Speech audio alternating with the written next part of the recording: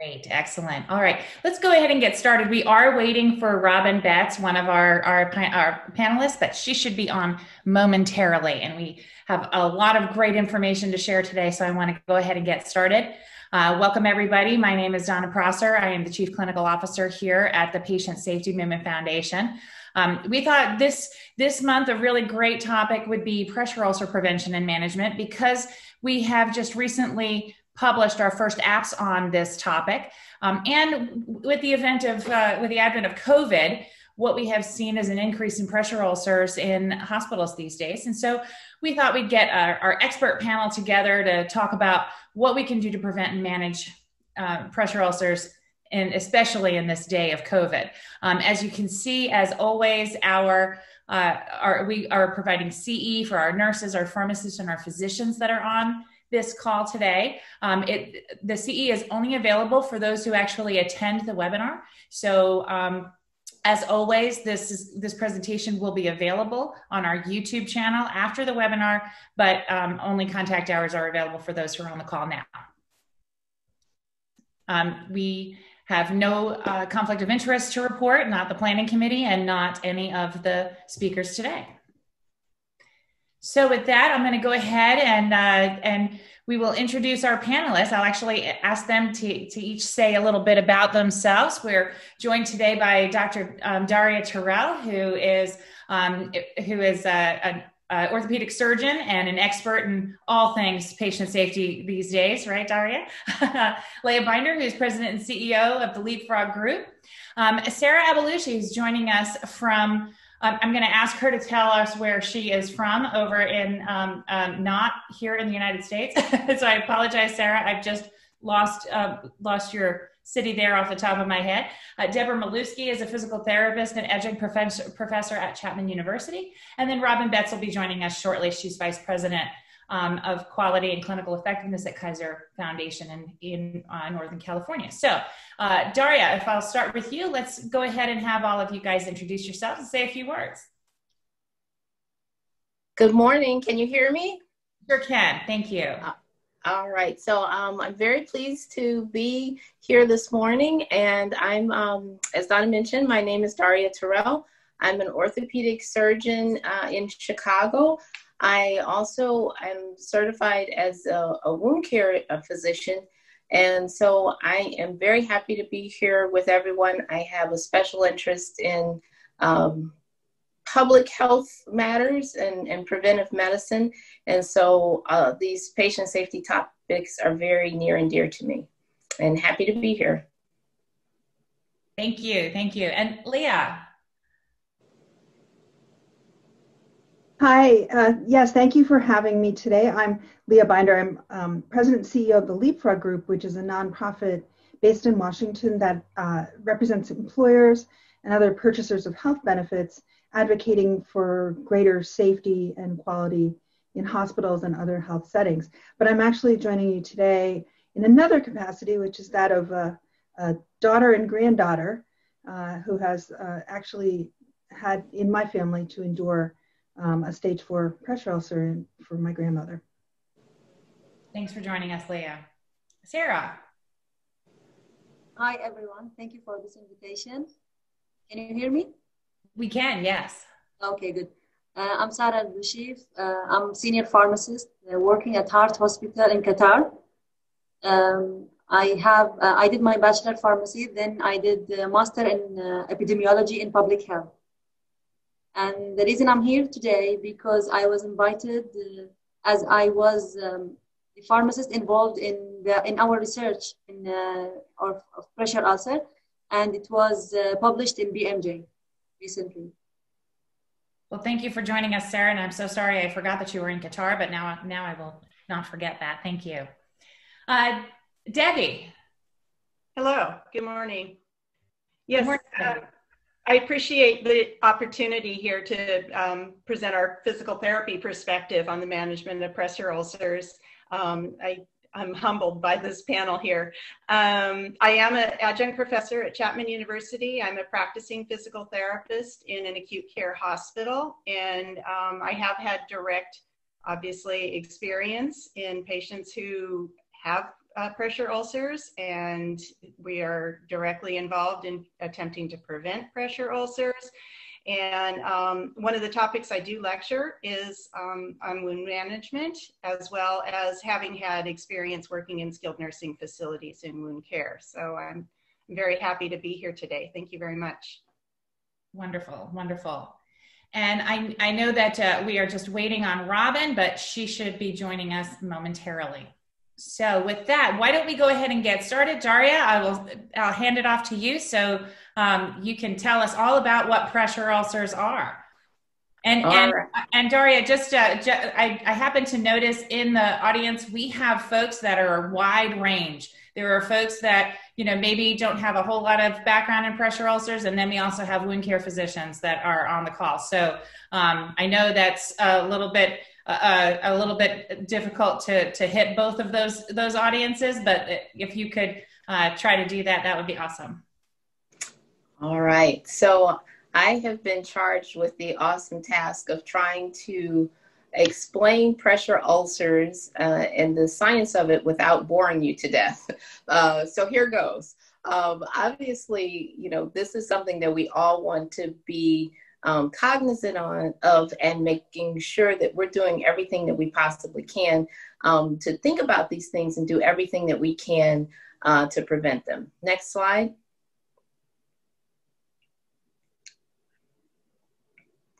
So I have a friend who's from Michigan, and she goes almost every year to pick peaches with her daughters, and they brought back some peaches for me this year. And it reminded me of what happens with wounds. In preparing this talk, I just started thinking about this bag of peaches that I got. And so I'm going to ask you to indulge me and just think about one of my favorite fruits, peaches, as we go through this little talk.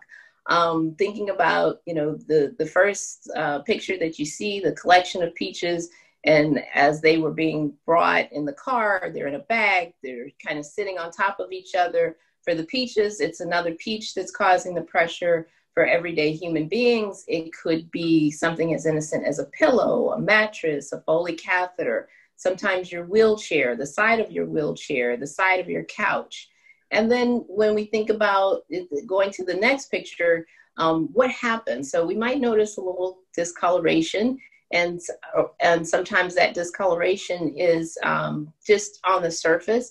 And then if we go back to the slide, the last picture was a picture of a peach cut open. So you can see how sometimes the bruising on the outside actually penetrates a little farther. So I thought I'm a very visual person, so I thought this was a good way of trying to introduce the concept. So if we really want to get into the nuts and bolts of the definition, a pressure ulcer is a localized injury to the skin and the underlying tissue, and it's usually over a bony prominence. So I think it's easier for most people to think of the heel, the elbow, the sacral buttock area as bony prominences, but sometimes, especially for patients who are intensive care unit patients, something as simple as your ear can actually be a bony prominence and can be a site of pressure ulcers and skin breakdown. And these occur as a result of pressure in combination with a shearing force. So if we're thinking about our peaches, and like I said, the peaches are causing pressure to each other when they're all stacked on one on top of each other. But for human beings, the pressure is being caused both by the bony prominences as well as whatever surfaces we happen to be on. And then if you look at the demonstration there on the right, it's depicting how the combination of friction and shear can actually help, or how all those things combine in the development of pressure ulcers. As patients are being moved across a bed or up and down in a bed, that's creating a shearing force. Patients sliding off from the bed to a chair or sliding from one bed onto a cart, those are all shearing forces. And so these are what contribute to the development of pressure ulcers. Next slide.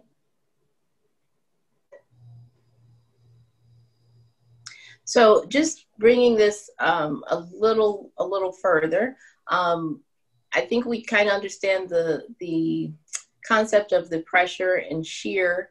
But one thing I wanted to point out is when we do have this combination of these two forces, one thing that happens is that leads to decreased blood flow. And so in order to heal and in order for our tissues to be healthy, they need adequate blood flow. And many times in the case of pressure ulcers, that pressure and the shearing force are disrupting the circulation to a certain area. So that means that those areas are compromised.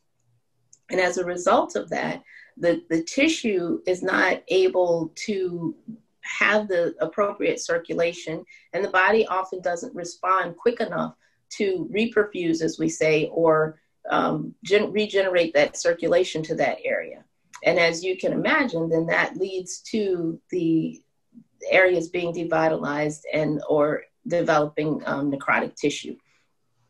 Also, the pressure actually can directly deform cells and deform the tissue, much like if you go back to that image of the peach and we think about the one peach that's kind of dented in, or other fruits that we've seen, and there's actually a physical deformation. And the same thing happens with our skin. If we think about, our skin is actually the largest organ in our body.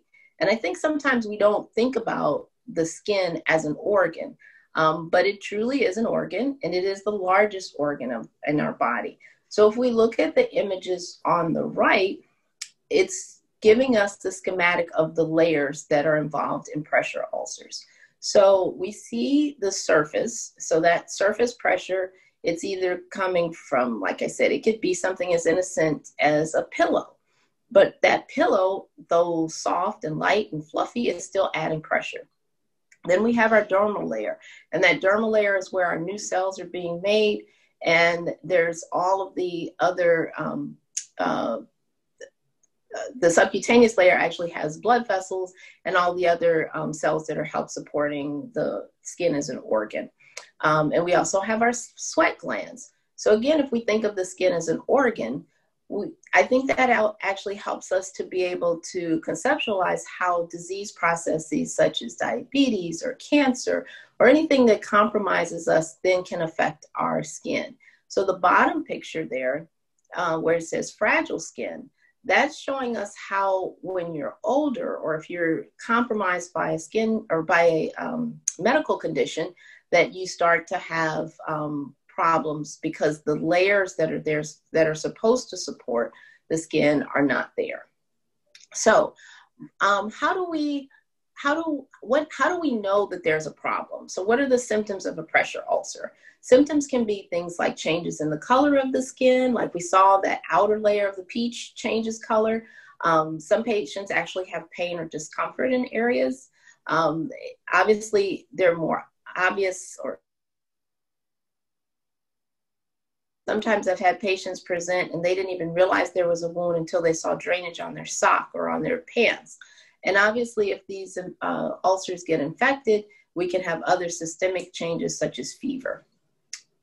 Moving on, we're going to talk about a little bit of the staging, or how we talk about and how we classify these injuries.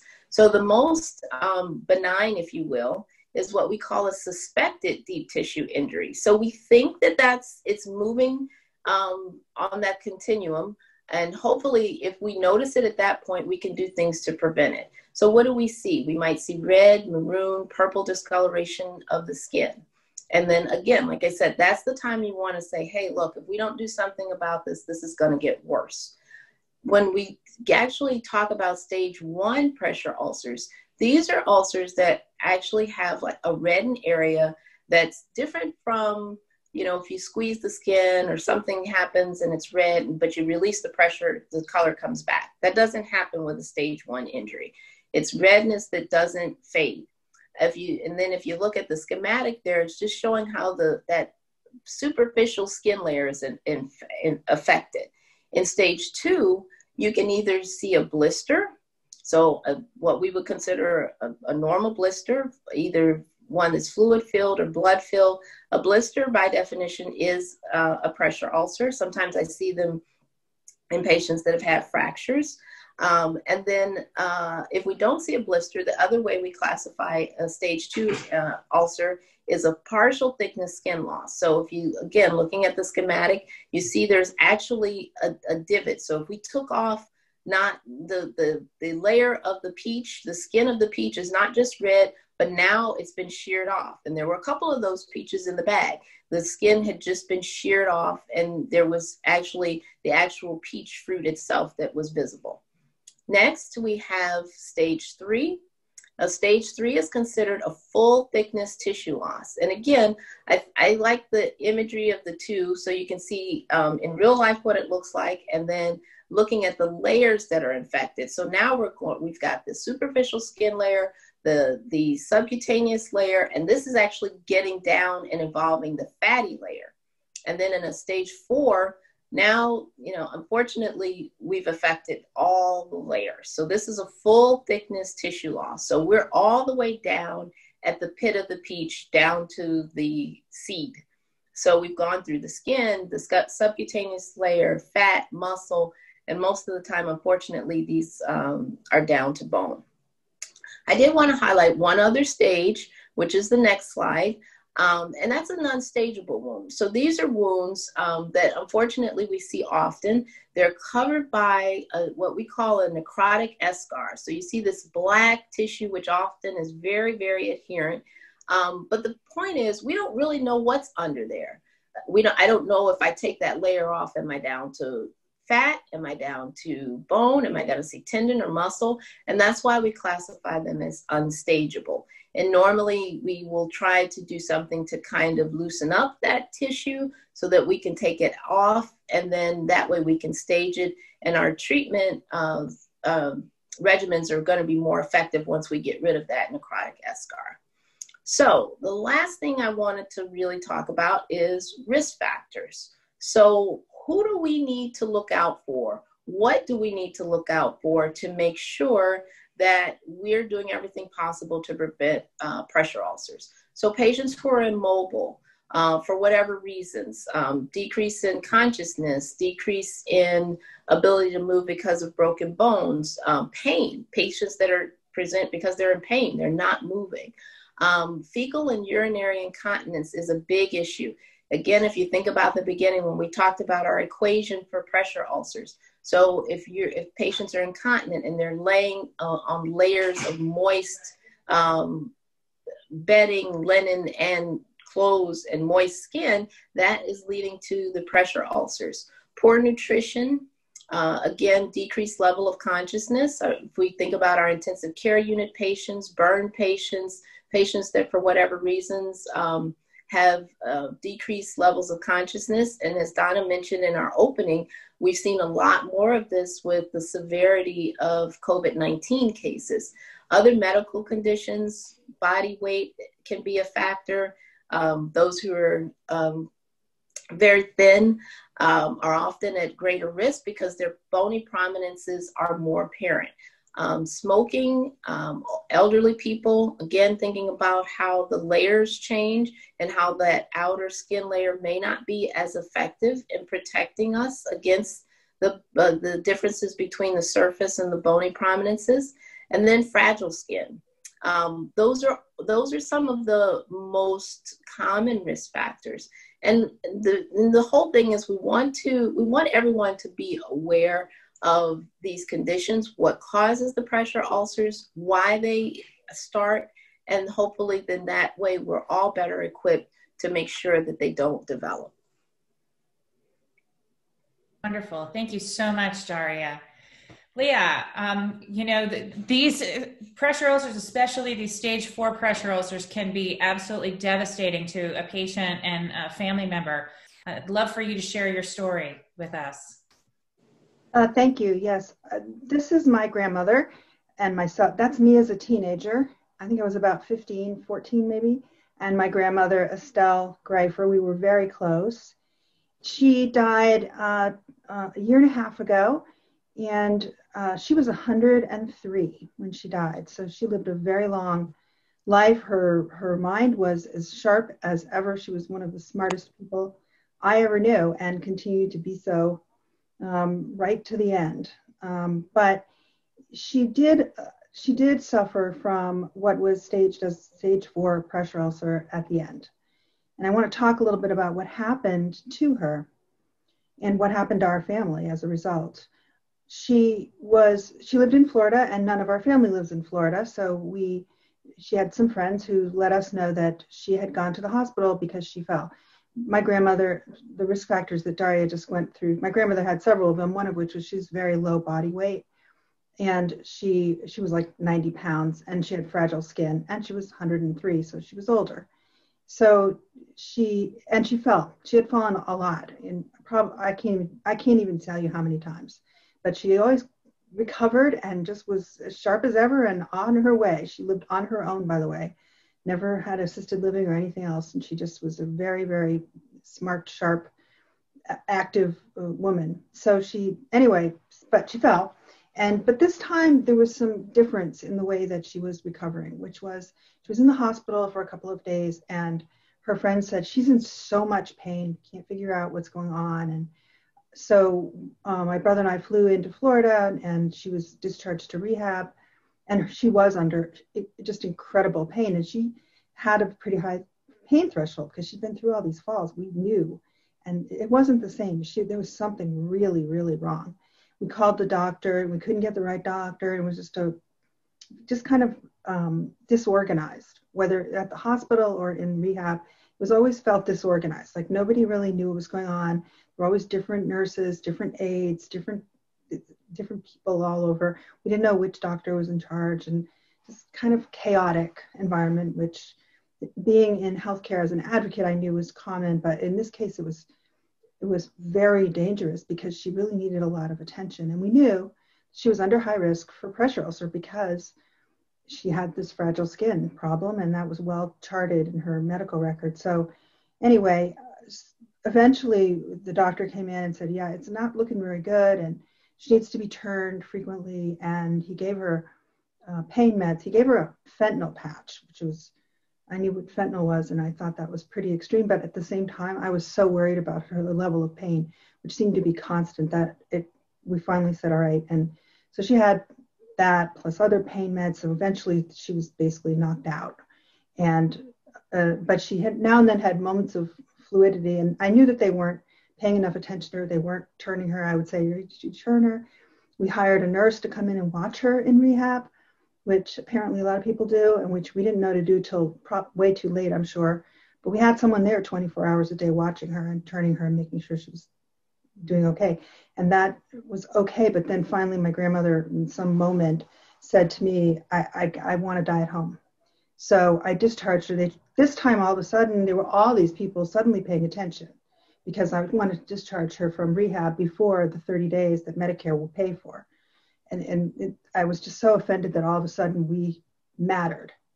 And I had to fight, and I had to say, look, I don't care. She's going home. And it was this big fracas. And I finally got her out of there.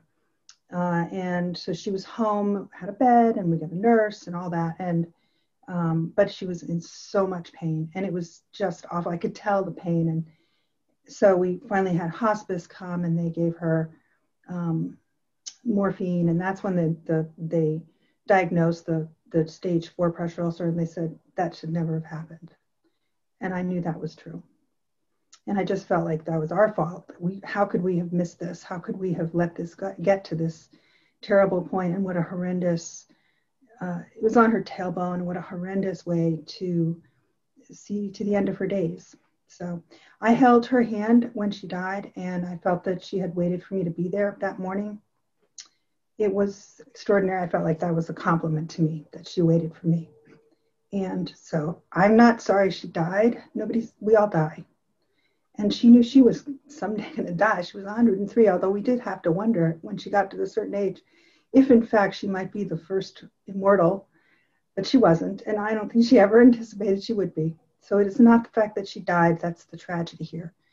It's the fact that she died in such excruciating pain, and it was so incredibly unnecessary.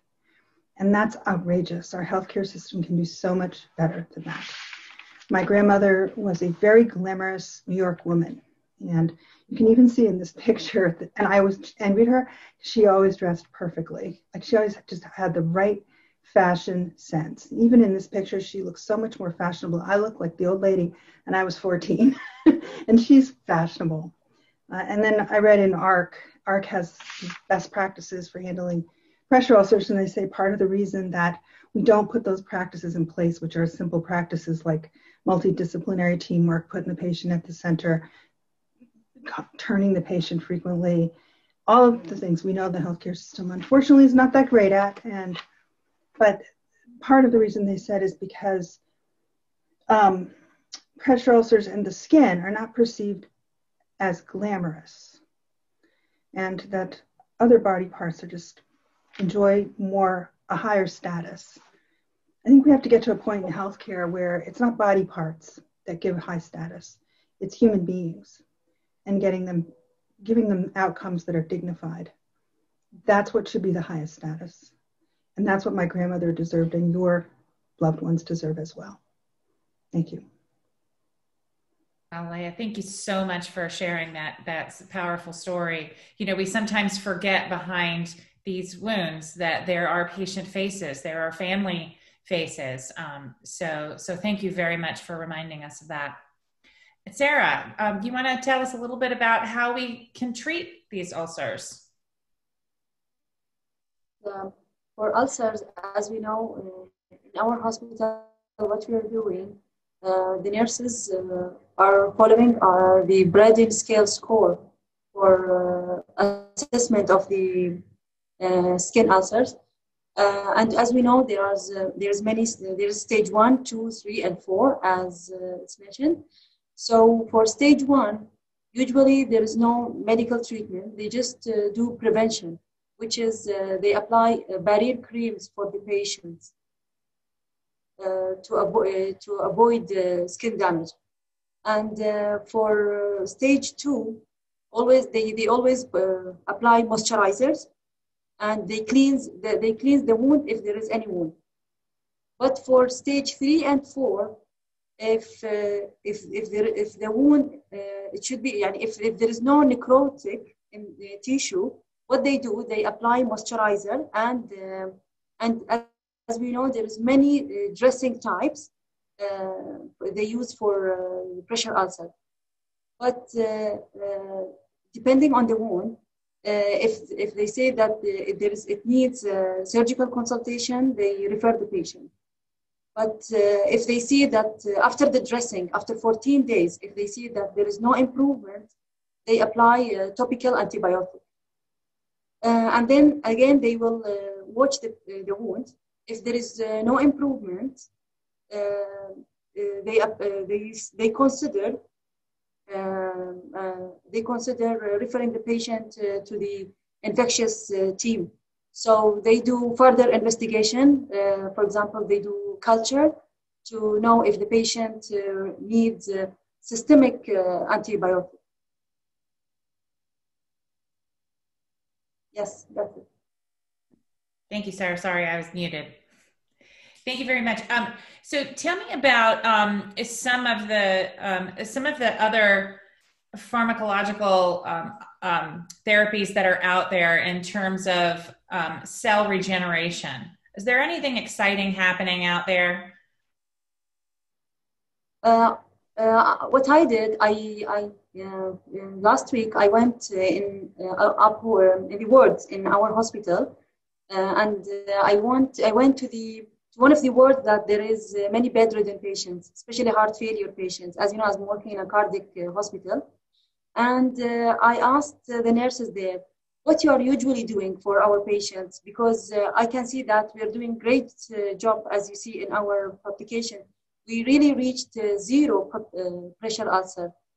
And they said, we always apply the barrier creams, and for the last 2 years, we did not encounter any pressure ulcer. That's unfortunately. And they said, if there is any wound, we refer that to the wound infection team, and they come and assess. And what she said, we always focus on the dressing types. We always put the foam dressing, which really helps the patient to improve. Excellent. Thank you.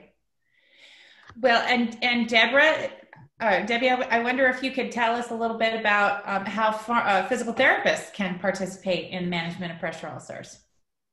Certainly. Actually, I like the fact that I'm building on the last three presenters.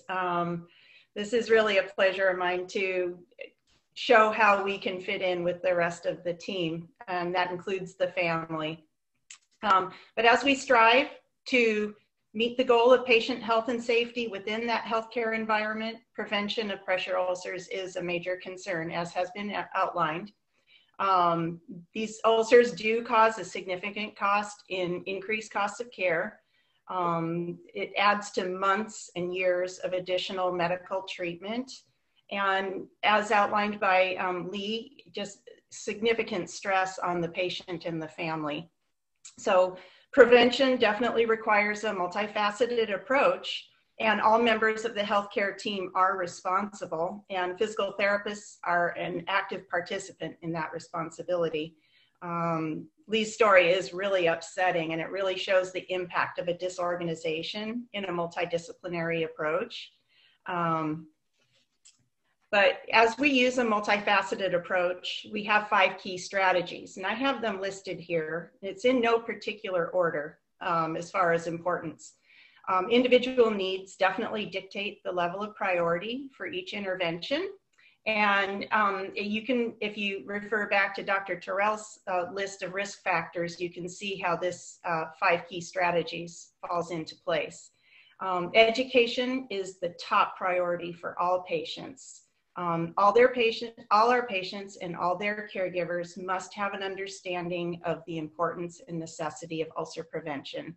It doesn't stop there. They need to understand their risk factors that will predispose them to development of those pressure ulcers. And Dr. Terrell did detail the risk factors. There are more, but those are the key risk factors. They need to understand the areas on their body that would be susceptible to ulcer formation. And Dr. Terrell did mention a few areas like ears and, you know, sometimes little crevices on our faces if we use medical devices may be susceptible. Certain patients may need to understand that. They also need to understand the strategies that they can utilize to prevent compromise in skin integrity. So I'm going to detail these key points a little bit and then move on to the specifics of physical therapy. Positioning is used as both a passive and an active intervention. The passive techniques are uses of cushions, splints, wedges, pillows. We obviously have to be judicious about how we use those and where we put them to support the body parts and to put the patient in a position that would be safe for them. Then we involve active positioning, which would be changes in body position, and we must follow that turning schedule. There is a specific schedule that certain patients need more frequent turning than others, but it's really critical to schedule offloading of areas that have pressure from weight. Obviously, ulcers do develop in very short periods of time, and those patients with multiple comorbidities, particularly the elderly, are very vulnerable. The elderly have much thinner dermal layers, so they are going to be much more susceptible. They're weaker, so they may not reposition themselves as much. They may be more predisposed to having confusion and effects from all their medical conditions. It's interesting, I do use that same example of a ripe peach that Dr. Terrell brought up. That's the most visual graphic that I've been able to use to demonstrate to families how quickly a piece of soft tissue can degrade and develop a wound. So therefore, you know, all members of the healthcare team and the patient's home care team must be diligent in using these techniques to disperse and offload pressure. We use mobility. Mobility is exactly what it sounds like. It refers to moving around. And ideally, we encourage patients to walk, either encourage them to actively get up and walk or assist them to get up and walk as much as possible. Walking isn't always possible, but mobility does provide health and wellness benefits. It also provides benefits to the skin health through the promotion of repositioning, as I just previously discussed, and also through facilitation of circulatory function. Mobility is a general term, and it refers to more than just ambulation. When a physical therapist performs an assessment, we ask a series of questions to help guide our plan of care. If we find that walking is not possible with the patient, could the patient potentially even stand? That would take pressure off of areas that are in a dependent position. If standing is unrealistic, how can we assist that patient to get out of bed and sit in a chair? If they can sit, we need to assess for support devices, but also, can they propel themselves in a wheelchair? That would be one way that perhaps they could be changing their position. If a patient is bedridden or on bed rest, we look at whether they can move themselves around in the bed and help alleviate areas of pressure. It is the least ideal scenario, but it is realistic, it happens, and it's better than no mobility at all.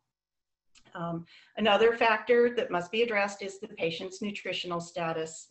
Now, this is not really considered a physical therapy intervention, but if we approach the patient's health from a holistic viewpoint and with the knowledge that adequate caloric intake and nutritional balance are essential for both ulcer prevention and the healing of existing wounds, then this becomes an aspect of care that requires the attention from all disciplines.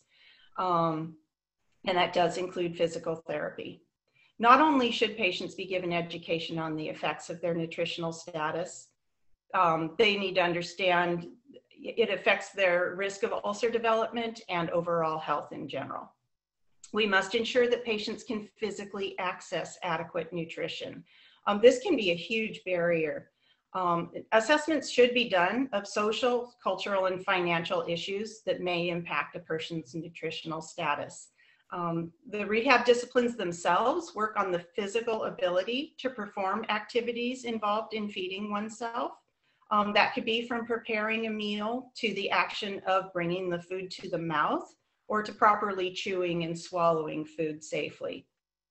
These factors are not just physical therapy concerns, they're addressed collaboratively between occupational therapy, speech therapy, and physical therapy.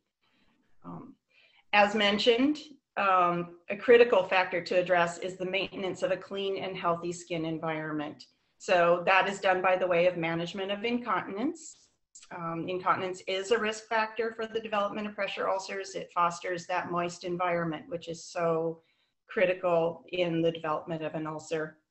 It does require multidisciplinary attention, and as Lee's example highlights, you know, just everybody paying attention to the patient's immediate environment really can make a difference in whether their skin will remain healthy or not.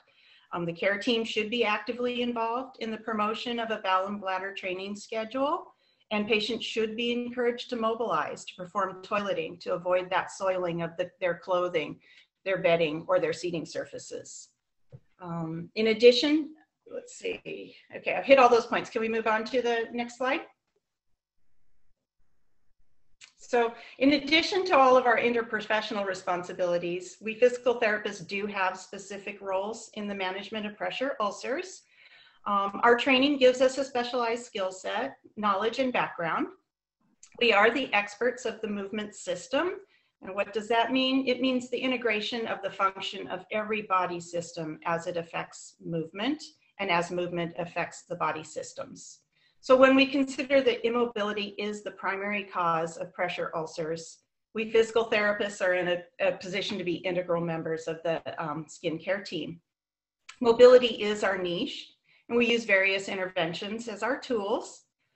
We provide training in mobility techniques to promote greater ease and safety when mobilizing. We prescribe and teach exercise interventions to improve strength and range of motion impairments and hopefully allow a patient to be able to move themselves better. We teach those positioning and repositioning techniques to provide optimal offloading of pressure areas.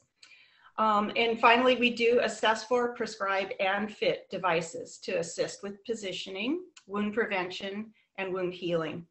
These devices include adaptive equipment, orthoses, splints, footwear, and support surfaces. And, you know, there's new products coming out all the time. So we try to stay abreast of any new products that may promote a better positioning system for a patient. As the movement system specialists, we recognize that all the body systems interact and impact the function of the movement system. So as our training of those movement specialists, that includes training in wound management. And that does include integumentary and circulatory assessment, wound treatment, and the use of physical agents. Our licensing allows us to use ultrasound, infrared, electrical stimulation, negative pressure wound therapy, a variety of physical agents that we can use for advanced wound treatments to stimulate increased healing responses at the cellular level. And furthermore, there are physical therapists who specialize in wound care. They receive advanced wound care training, and that includes the use of conservative sharp debridement of necrotic tissue. Now, in those pictures of eschar, which appear to be really deep necrotic wounds that Dr. Terrell showed, we would not be allowed to cut into a wound where we don't understand where the limits of the viable tissue margins are, but we are permitted under our licensing to perform some very conservative debridement of necrotic tissues.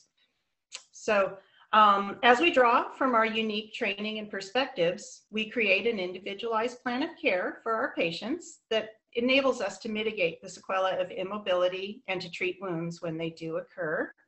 And this ultimately allows us to complement the care provided by the entire interprofessional team in pressure ulcer management. This is a brief overview of our physical therapist role. I do appreciate my opportunity to promote the involvement of physical therapy in patient management. Thank you. Thank you so much, Debbie. Yes, it's one thing that I think that we have heard about loud and clear on this webinar is that we need a multidisciplinary approach. So thank you for that. Absolutely. And I'm so excited that Robin has now joined us. Robin, are you there?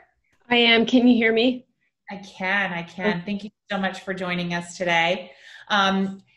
Robin, why don't you just give us a little bit about your background and then tell us what you guys are doing at Kaiser.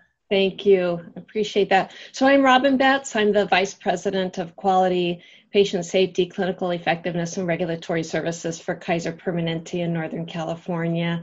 In our health plan, we have over 4.4 million members that we serve and are responsible to deliver on this quality and safety. And so I'm grateful for the opportunity to share. Donna asked me to take kind of a global approach, like what's contributing to harm, especially during COVID, and what can we do about that? So really, when you think about human performance, we all perform in 3 performance modes: skill-based, rule-based, and knowledge-based performance. And there's many things going on during COVID that are creating failures in these performance modes. We have novel conditions, a new disease that we're treating, lots of distractions, and also changes in our practice as we look at suppression tactics. So we might be have new isolation protocols. Maybe 2 nurses aren't at the bedside giving report and 1 staying outside the room to reduce traffic and preserve PPE. And all of these things set up and disrupt our standard work. We also really miss our visitors, our patient family members who are content experts regarding their family members' normal baseline and their conditions. They're also a helping hand and keep people from getting out of bed and on their own without asking, because someone's right there and says, hey, can you get me that magazine? And that family member will go get that for them instead of them getting out of bed thinking that they're okay and forgetting that they're on maybe new medications that might impact their balance. So there is also restrictive visibility as we try to isolate the virus itself. And so we're keeping doors closed. So we're trying to position IV pumps and urinary catheter bags so that we can look at them through visual windows versus going into the room, again, reducing that traffic. But all of that disrupts our standard work, and we have to now design new standard work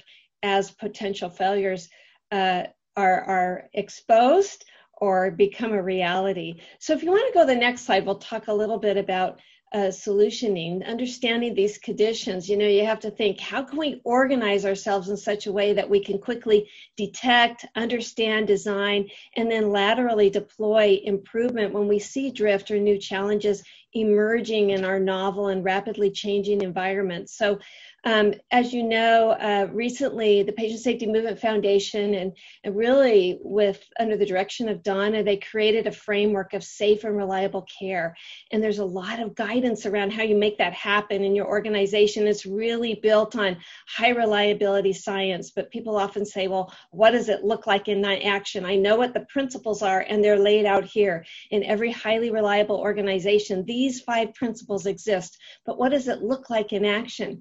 And just so you know, those principles create what they call a collective mindfulness around quality and safety. They're obsessed with it. So let's talk a little bit about what does preoccupation with failure looks like. So if you'll just click the button, that would be great. So you actually proactively monitor for failure. You do quick drill downs on every safety event and address the contributing factors. Use your frontline teams that say, what happened? How did we fail in this one time?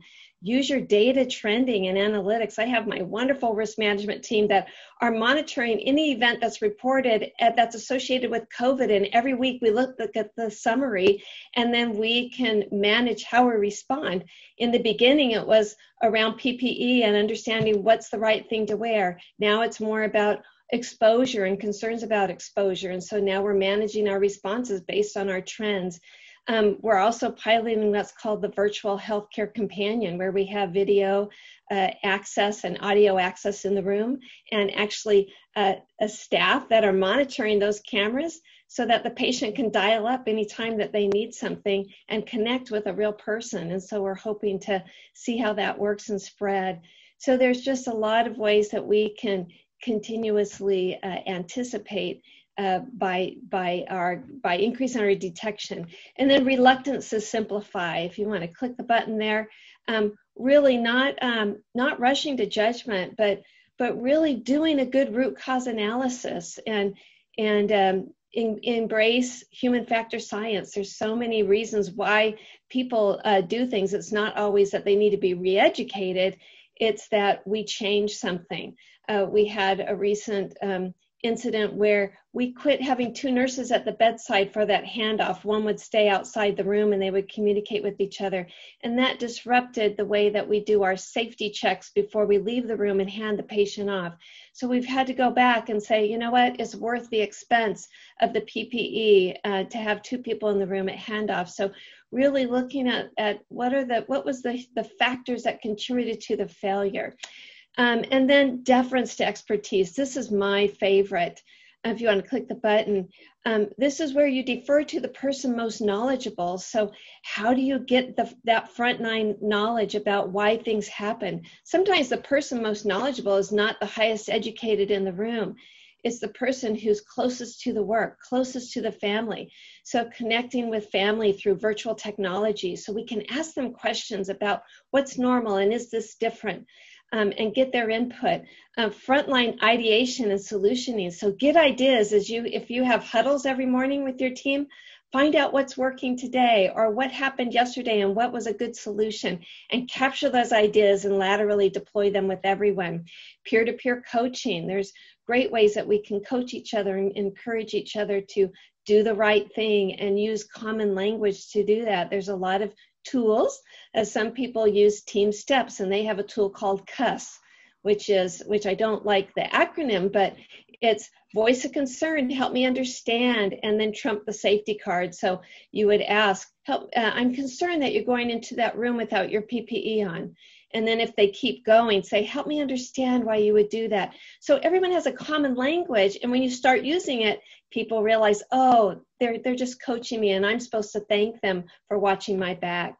So, and then engage patient and family in event investigations where it's appropriate. And we've been able to do that. My risk management team just did a wonderful training on how to engage patient and family members in an event investigation, because they might have seen something that we could learn from. And then on the other side is the commitment to, the sensitivity to operations. How do you build in that daily sensitivity so you know what's going on as a leader? Well, you allow for event escalation through daily huddles. Every day we have across our 21 hospitals a tiered huddle, and they escalate any new hospital-acquired infections that they're investigating. If there was a fall, if there was an employee harm event. And so my safety team were able to capture that, identify early, and then begin to react and share learnings or assist them where we can.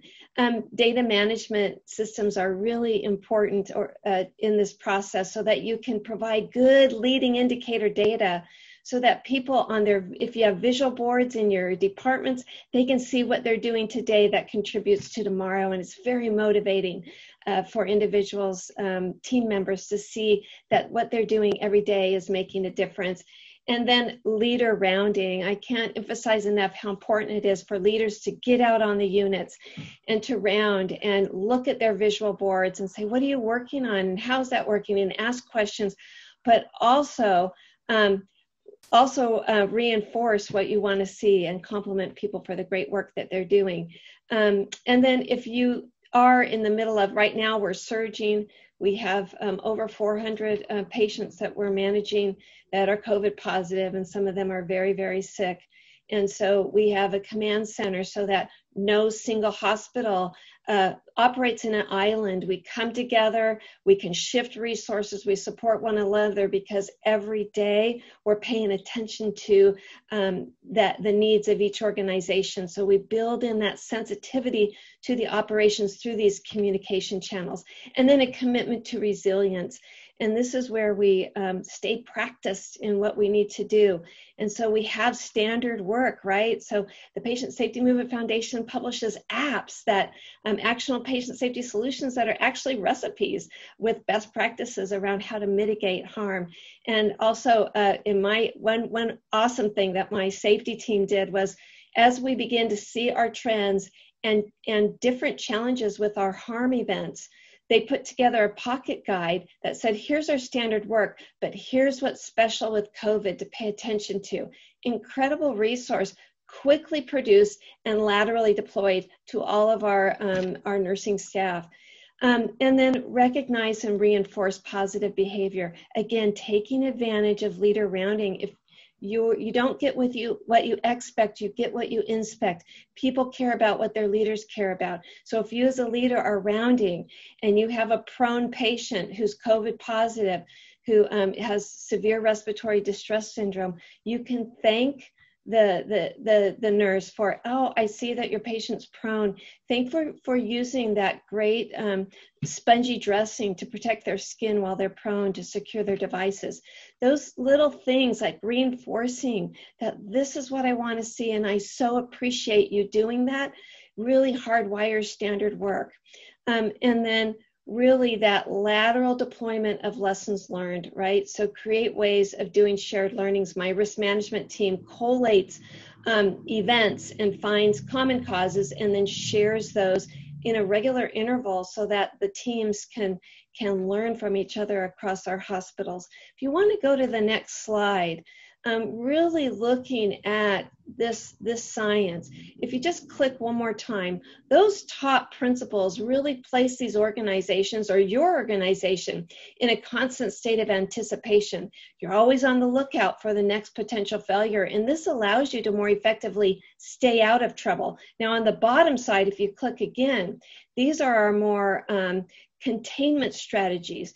So as you implement these principles, you're able to quickly contain and minimize risks when things begin to percolate and allow you to more quickly get out of trouble. And that's how you really are able to operational a high reliability organization. So thank you for your time. I know you wanted to leave time for some questions, Donna, so I'll turn it back over to you. Thank you, Robin. I appreciate that. And you know, that is so incredibly important to look at pressure ulcers as, you know, as an error, as an event. And I think one of the issues that we have in healthcare is that so many folks don't see a stage 1 pressure ulcer as an event that we then need to report. So Robin, that was such a great summary of how leaders can be actively involved in helping to prevent pressure ulcers in your organization. We do have several questions, so I know we're not going to be able to get to all of these, but Debbie, I wonder if you can, there was one question about physical therapists. What's the best way for us to get physical therapists involved in a multidisciplinary team? Well, it depends on the setting you're in, but, in rehab settings and in hospital settings, everybody's extremely visible, and nobody should be inaccessible. So, the physical therapist and the nurse should be talking. Nurses should have their eyes out for any potential problems and request, referrals to physical therapy or ask the physical therapist what they think. We often will answer questions even on patients where we don't have a referral.